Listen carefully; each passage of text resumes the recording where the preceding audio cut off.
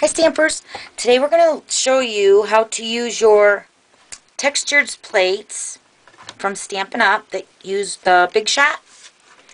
These are the Texturz plate, and when you purchase them you get 3 plates, but there's 6 images that you can use.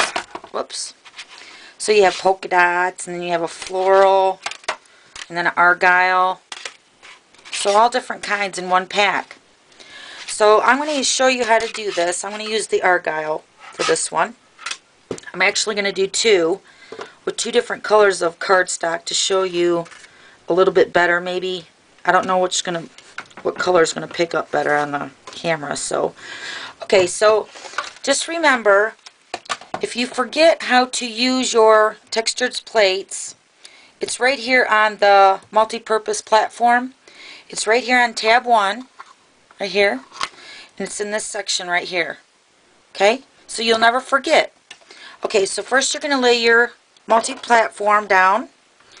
Then you're going to lay your plate down, whatever side you want on your cardstock you're going to have facing up. So I'm going to do the argyle. I'm going to place that down. And then you're going to lay your cardstock, and I'm using Lovely Lilac. You're going to lay that on your plate.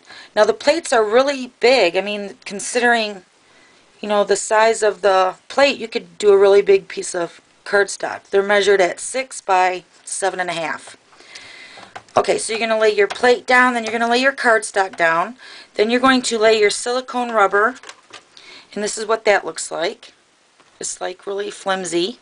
You're going to lay that over top of your cardstock, and then you're going to take your impressions plate. Now this is a harder, more firmer plate. You're going to lay that down last. So lay that over top of your silicone rubber, and then you're going to feed it through your Big Shot.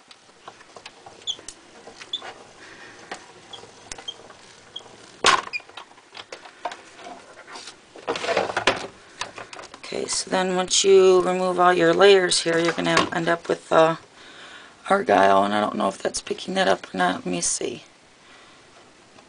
Can you see that? Isn't that pretty? Okay, let's do an only orange color. I'm going to use a different plate to show you. Let's do the reverse side of the argyle. Okay, so lay your plate down, your cardstock, and then your silicone rubber, and then your impressions plate. It's really easy.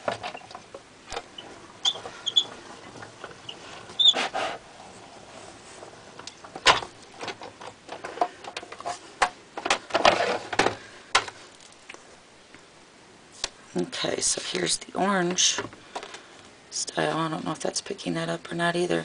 It's very pretty. Okay, so that's it. That's how you use the new plates that we're selling with Stampin'Up, and there's 2 sets that are available. This is the backgrounds 1, and then I believe the other one is called number 4. Okay? Thanks for stopping by. We'll see you later. Bye!